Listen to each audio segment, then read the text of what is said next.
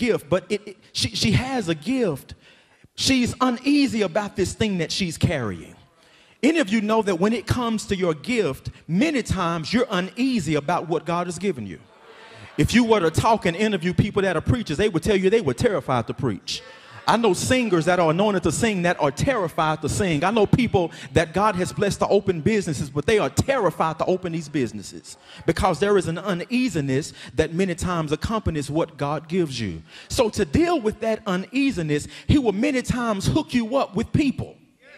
But not only, church, will he hook you up with people, but he will hook you up with people who are further along than you are. Because the text teaches us that Mary is pregnant, but John the Baptist is 6 months older than Jesus. Which means that Elizabeth had the baby first, which means she was further along than Mary was.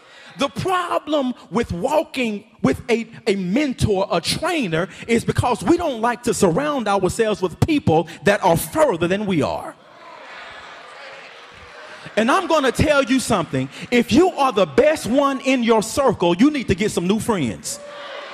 If you're running with everybody and can't nobody sing better than you, ain't nobody smarter than you, can't nobody out-preach you, can't nobody out-dress you, you need to get you some new friends. Because you need some people that stretch you to grow.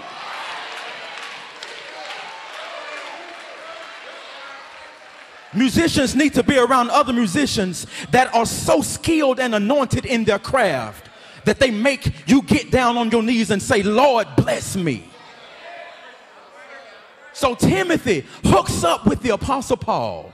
The Apostle Paul is already an apostle. He's already healed the sick. God has already worked special miracles by the hands of Paul. But Timothy says, I know where I'm going, but I want to walk alongside of somebody who has already done what I'm believing God to do. Tell your neighbor, I don't even care if you're further along than me. Thank you, Jesus. If you believe in God to buy a house, hook up with somebody that's already bought one. If you believe in God to get married, run with folk that's already married. If you believe in God to have a mighty ministry, ask God to hook you up with somebody. And you walk alongside with them and learn, because we do not know everything.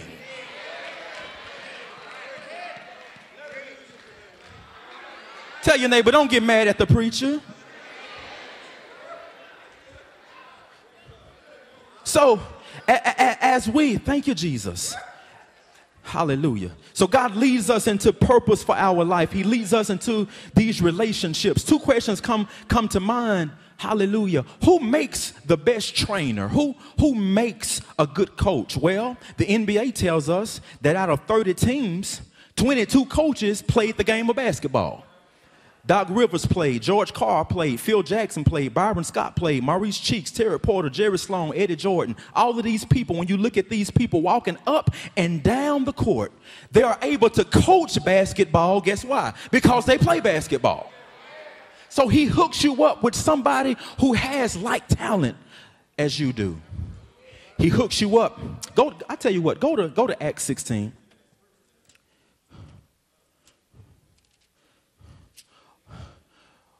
A fighter needs someone in his corner who has fought before, because he can tell them how to dodge the punches and how to get back up when you get knocked out. This is what qualifies. Look at Acts 16, because this next point, I'm not sure if we're going to get the dance today. I'm not sure, but I know it's a word from God. Acts 16, and he said I'm in Luke 16. Let me get to Acts. Pray for me. Acts 16 says, then came he to Derbe and Lystra, and behold, a certain disciple was there named Timothy. Everyone say Timothy. The son of a certain woman who was a Jewess and believed, but his father was a Greek. Verse number 2, which was well reported by the brethren that were at Lystra and Iconium. Verse number 3, him would Paul have to go forth with him, and he took and circumcised him because of the Jews. Come here for a second, brother Marcus, just for a second, because I use illustrations so you can see what's going on. Everyone say trainer, coach, mentor. Say, I need someone to disciple me. in the use of my gift because I don't know everything. Now get this. The Bible says that you're Paul. He's Paul. He's already an apostle. He's already been converted. That's the number one thing. You need a trainer that's been converted. He's already had his Damascus Road experience. His eyes have come open. He's already done all of that. He runs into Timothy and he sees something in Timothy. A trainer. Thank you, Lord. Hallelujah. Because there are two types of people in the world. People that see you and see nothing. But other people that see you and see everything. Y'all know Simon told old girl she couldn't sing, but she got in Dreamgirls and won an Oscar. She beat Beyonce. You do know that Michael Jordan's high school coach cut him from the basketball team. But when Paul looked at Timothy, he saw something and he said, I perceive that there is a gift in this young man. So the first thing he does is he takes him and he does not give him a pen and say, write an epistle. He does not give him a piece of paper and say, write a letter to one of the churches. But he calls for a knife, brings him in the back room, and he circumcises him. What is the nature of a trainer, mentor, coach, disciple, trainee relationship? Many steer away from these relationships, number one, because we don't want to admit that we don't know everything. Secondly, these relationships many times are very, very, very painful. It's painful for somebody to have to circumcise your flesh. You can be seated.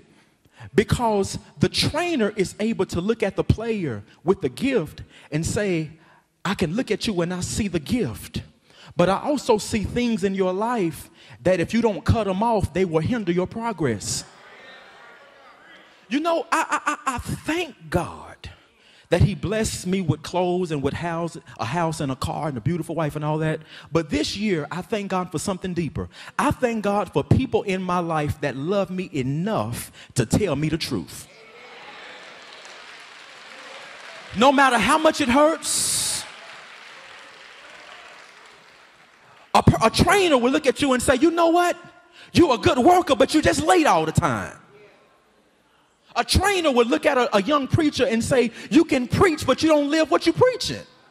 A trainer would look at a singer and say, you can sing, but you just don't have the anointing. A trainer would get a boxer in the gym. He gets that boxer in the gym, and the worst thing that can happen to that boxer is for his trainer to tell him a lie.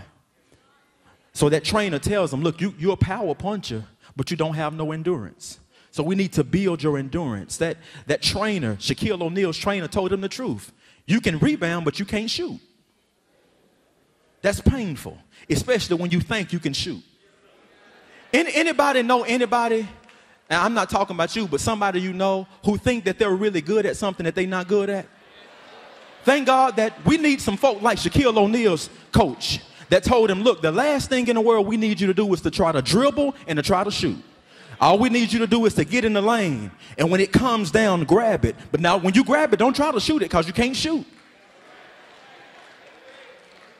So these are people that God gives us in our life that can see what we have. Hallelujah. They can see what we have, but they can also see what's in us that will hinder the proper usefulness of our gifts. Go back to 2 Timothy.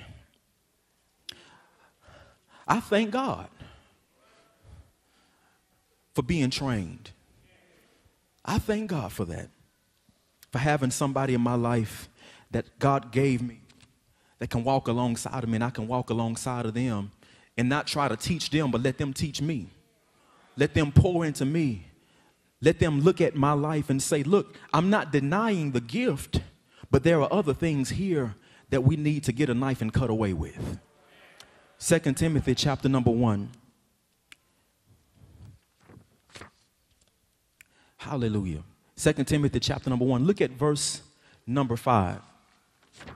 The Bible says in verse number 5, verse number 5, when I call to remembrance the unfeigned faith that is in thee, which dwelt first in thy grandmother, Lord,